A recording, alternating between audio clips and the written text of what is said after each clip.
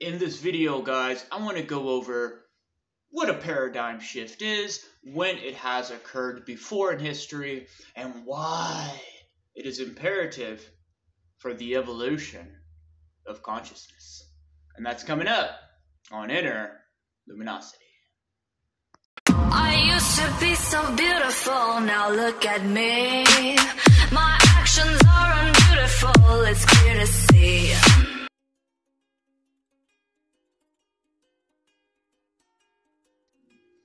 Welcome, guys, to my channel where we explore life together and grow, merging our consciousnesses, guys. Guys, I'm very excited about today's upload. Oh, guys, I got a little organized with this one because it was a must, guys. Now, along my journey, guys, like I have explained before, I found that it's through scientific ways, right? I would go in scientific YouTube channels, right? Put a comment, and I would get, wow, now you're talking woo-woo stuff. I was like, whoa, wait a minute. Why is he calling this woo-woo stuff, right?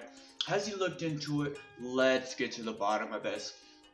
Just got me thinking, guys, got me researching, and you know what? I found a very close system called ontological mathematics, and I feel it is a science of the future, guys. And in this series, I plan on going over it very slowly in a manner, because I understand our attention span is not that great. A lot of us tune off, so I'm going to try to make this as helpful to you as well, and in the future I hope kids are able to come across these and it changes their whole viewpoint.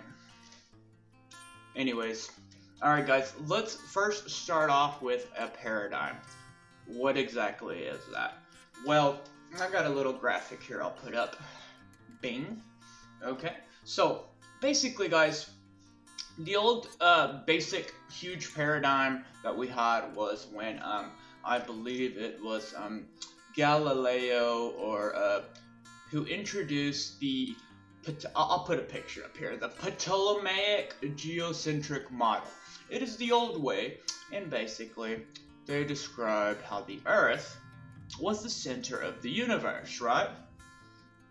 And this went along for a long time because people were more going, they were more taking things faith-based, right?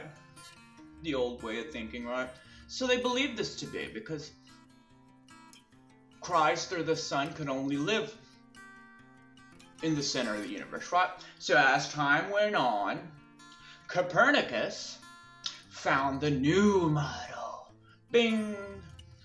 The heliocentric model, which is the one paradigm that we go now, that we see that we revolve around the sun, right? That's the new paradigm.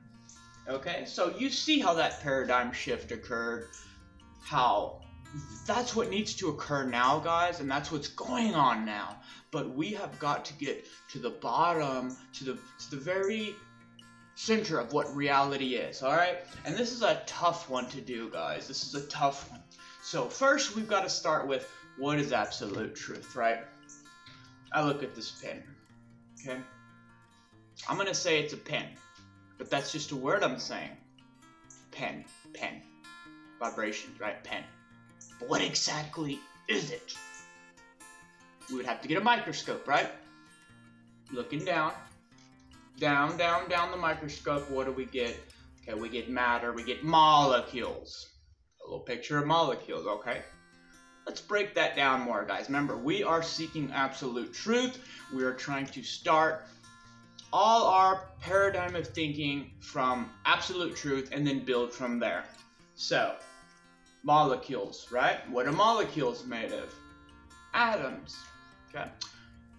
Let's get smaller. What are atoms? Let's break that down. What are atoms made of? Here we go. Now we're going to get smaller.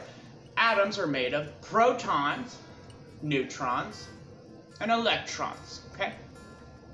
That's everything that's around you, right? Can we break those three down anymore? We sure can. electrons. All right, let's break the electron down. When you break an electron down, you get what scientists are calling elementary particles, right? The substance of everything. Protons and neutrons, you break those down, it's just little up or down quarks. So do me a favor, look around you, okay? That's what's all around you, up or down quarks, elementary particles. Now, scientists have said this themselves. They do not know